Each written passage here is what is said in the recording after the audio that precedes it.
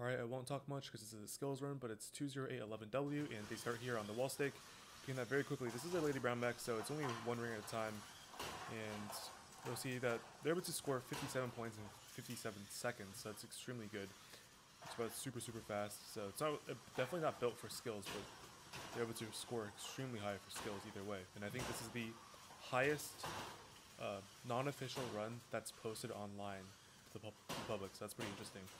They're able to take advantage of their intake there and hold 2 in the robot, even with the Lady Brown mech. So although that wastes a lot of time there compared to a 2-ring wall stake mech, they're still able to do extremely well. So for teams who are doing Lady Brown robots, you can still expect to have really high scores if you can just drive like they do here.